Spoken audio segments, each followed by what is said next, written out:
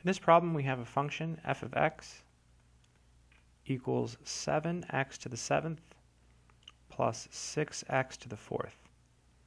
And the question wants to know if the function is a polynomial, and if it is, we have to find the degree. So polynomials are finite sums of powers of x, where the powers are whole numbers. So for example, x to the 4th plus x squared, that's okay. X to the 6th plus x squared plus x cubed, that's okay. X squared plus 1, that's also okay. But you're not allowed to have stuff like x to the negative 2 plus 4. That's no good because you have a negative number. You can't have fractions either, so that fails as well. So in this problem here, we have powers of x, and all of the powers are whole numbers. So in this case, the answer is yes, this is a polynomial. And to find the degree, we just pick the biggest exponent.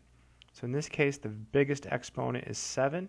So the answer is degree 7, and it is a polynomial. So I'm going to come over here and click on this. It is a polynomial. The degree is 7. Let's try check answer. And that's it. I hope that made sense.